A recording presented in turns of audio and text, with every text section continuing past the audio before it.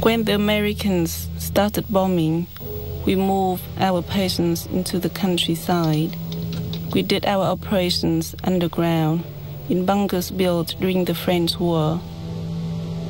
We had to carry on, even in the midst of bombing strikes, and had orders not to abandon our patients. They were not to die alone.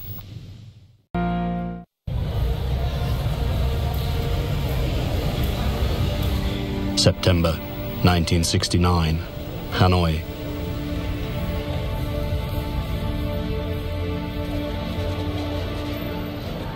A grief-stricken nation mourns the death of its leader, Uncle Ho.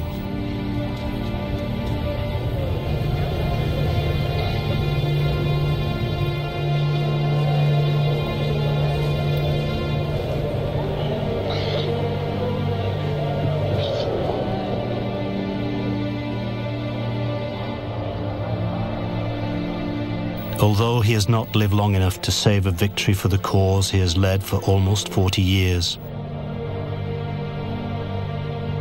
Ho Chi Minh has seen the first withdrawals of US troops. 25,000 men ordered home in August by new US President Richard Nixon.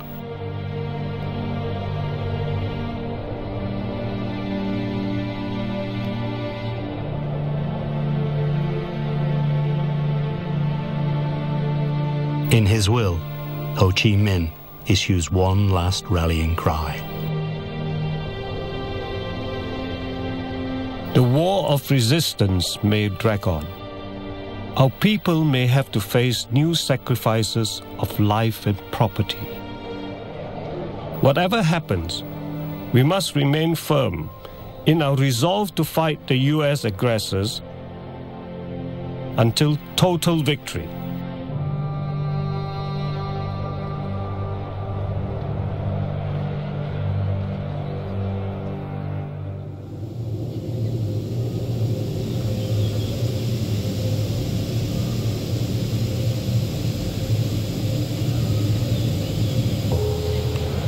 Hanoi, 1972.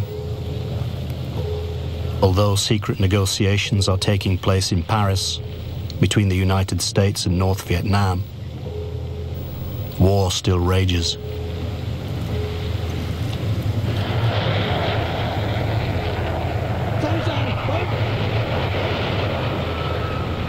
Cambodia and Laos are now heavily embroiled in the conflict.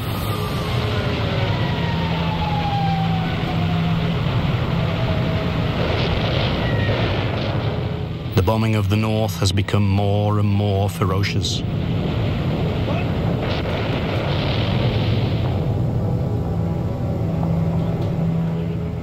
December 1972. President Nixon orders more mining of Vietnamese harbors and the Christmas bombing campaign, a renewal of Operation Linebacker using B-52 bombers.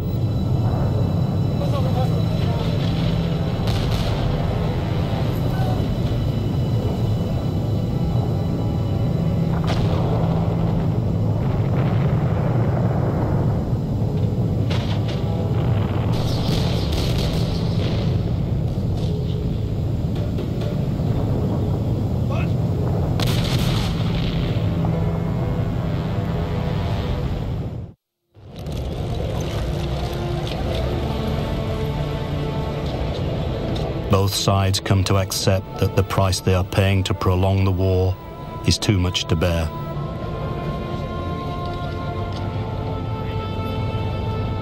The Paris negotiations soon resume, and the bombing ends. Within weeks, there is an agreement, and by the end of March 1973, the last US troops leave Vietnam.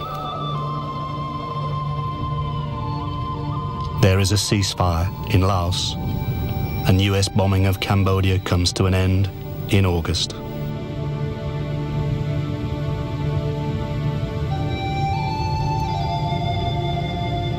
But Vietnam is still not at peace. South Vietnam fights on to prevent a communist takeover by the North. But the end is not long in coming.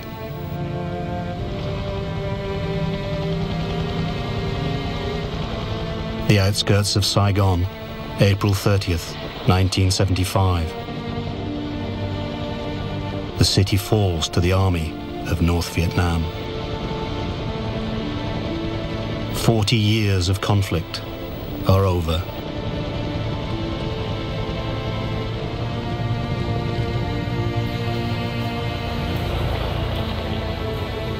But there will be more suffering and hardship.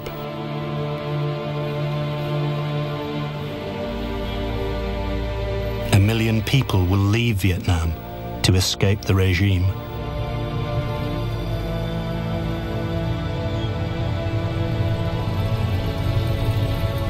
There will be social upheaval and compulsory re-education programs in the South.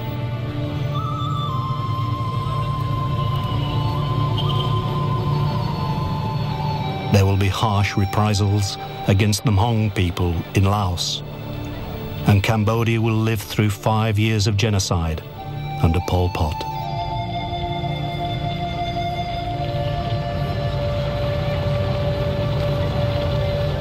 Only years later will peace return to Indochina.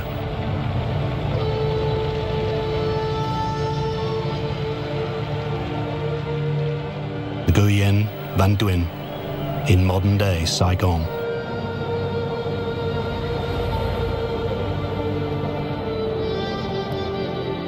During the war with the French, during the war with America, there are always some who supported the invader. Many left, but many more stayed. We forgive them. We have hardship here. We have a difficult life.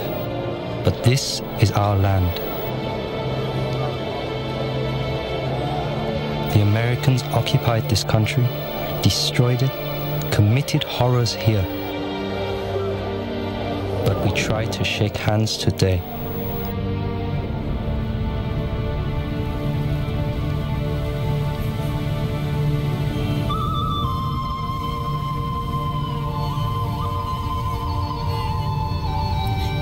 We try to forgive America for what they did, so that we can rebuild our country and world peace.